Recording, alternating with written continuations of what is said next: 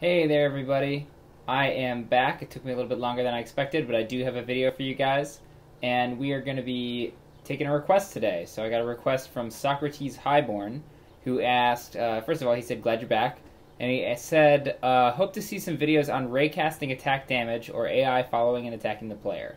Well, I can do one of those two today. We're going to take a look at raycasting attack damage, and the AI thing we'll have to get back to another time. But let's just jump into the game and take a look at what we got here. I've just got a super simple raycast example going on here. So this is our heroine right here. Her name is Player. And then I've got an enemy right over here. His name is Enemy. So what I want to do is first demo what we've got going on for you guys, and then I'll show you how it works. So I'm going to go ahead and press play.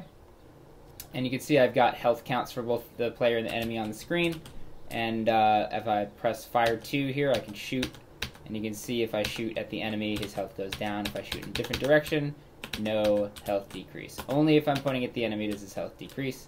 I also have a script that lets me walk up and melee him, but that's not all that exciting, so we'll stick with the raycasting stuff for now. So one more time, I'll just blast him just like that.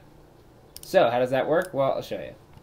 Let's take a look. So first of all, here's my player. This is where most of the important stuff is going on. She's got an animator component with a locomotion controller on it. I just got this from a locomotion package I got on the asset store. There was very little setup, but if you want to learn how this stuff works, you should watch the Unity Mechanim tutorial. It's about 40 minutes long, but it's super, super useful. It'll teach you all about how Mechanim works, and I'll provide a link to that in the show notes if I remember to do that. Okay, so then we've also got all the standard stuff. She's got a transform. She's got her character controller. And then we've got the locomotion player script, which comes in that package, and that's needed to make her animate. But the two scripts on here that I wrote are player health and shoot fireball. So here's player health. All that is just a variable for health set to 100. So that just starts her health at 100, and it doesn't do anything by itself, but other scripts reference it. And then we've got shoot fireball, which is much more interesting. So here's shootfireball.js.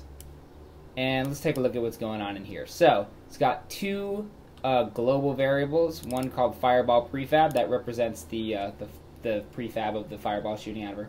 And then the other is spawn location, so that is it's just an empty object that I'm using to spawn the fireball in the right place. So every update, here's what we're going to do. First thing we're going to do is create a vector that represents the direction forward for this character. Because I'm going to use that a couple of times. So you can see right here I use the spawn location transform. Spawn location is an object that's placed like right about chest level with her, so that I can spawn my fireballs from that location. So we're getting the vector 3, the forward direction, from that. Then we're going to draw a debug ray. So I'll show you if I jump into the scene view while the game is running. There's my debug ray. So if I move her around, you'll see that the debug ray represents the forward direction. So that line of code I just showed you only draws the ray, it doesn't do anything else. Oops, there we go. So then we've got the next part where we shoot the fireball. So if the fire 2 button is pressed, and you could do this with any key, but I just use the fire 2 button, then I create a variable called spell where I instantiate the fireball prefab in the location of spawn location. So fireball prefab is from a package of elemental spell effects that I got on the asset store, again for free. They look awesome. And the fireball one is especially cool. So I instantiate that in the location of spawn location, and I store it as spells so that I can refer to it later. Then I do the raycast, and this is the interesting thing. So for those of you who don't know, a raycast is basically checking to see in a direction whether there's something there. So you can imagine it like a ray, like the debug ray that you saw on the screen, shooting out into a location, and if it finds something, it returns true. If it doesn't find something, it returns false. So the way you would use a raycast, you would say if physics.raycast, and then you put in the parameters, and it comes back either true or false, and if it's true, then you do something.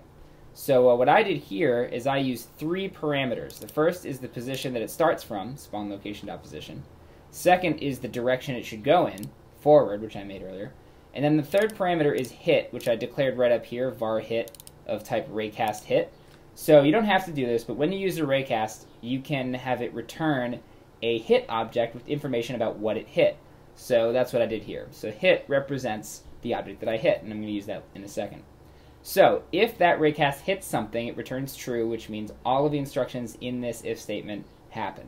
So the first one we've got here is using that hit object. So what we're doing is finding out which object was hit.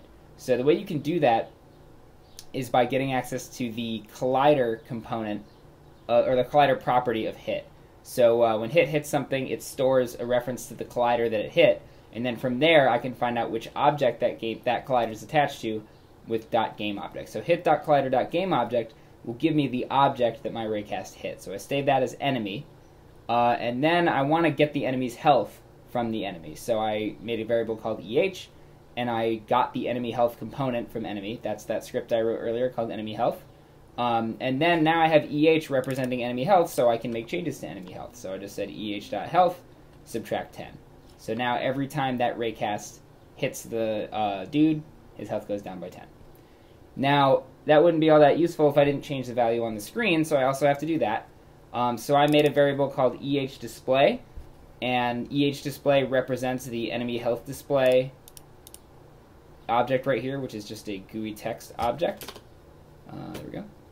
So EHDisplay represents that GUI text object, and then I made another variable called EHText, which gets the GUI text component from that object, and that's what I actually want to manipulate. So EHText.text will adjust the text property, which is right up there, and change what it says. So what we're changing it to is enemy health : space, and then whatever their health is. So that's how the damage thing works. You fire a raycast in a direction. If the raycast returns true, you find out which object it hit, and then you access properties of components attached to that object. So this object was named enemy. It has an enemy health component on it, so I got that component, and then I was able to adjust that component's properties. And that's most of what's going on here. Let's take a look at player, see if there's anything interesting going on there. Oh, that we just did that. Do I have anything on enemy? Okay, so on enemy I also have an enemy health script. Again, just saving health at 100. And then on the player I have player health. Health is 100, right? All script is only there to hold a value. And then I have this take damage script, and this is just for melee, which honestly I didn't even show you.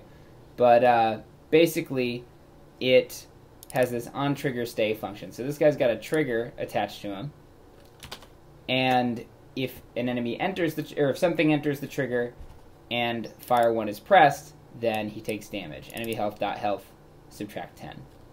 And then you change the value on the screen, just like you did in the other script. And that's it. So here's what it looks like. You saw it already, but I'll show you again. I can run around in here.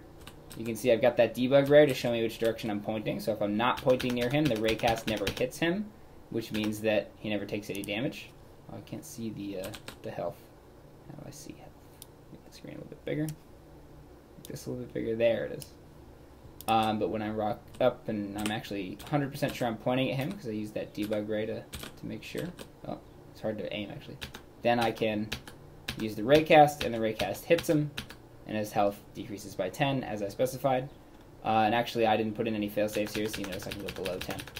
So it's up to you to figure out how you can prevent that. So that's how it works. I'm going to include some links and potentially even the code that I used here in the show notes, and hopefully this is helpful for you guys. So go ahead and subscribe if this was useful for you. I'm going to put out more videos like this as often as I can manage, and we hope to see you guys next time. So if there's anything you'd like to see, just go ahead and leave it in the comments, and we will see you guys next time. Bye-bye!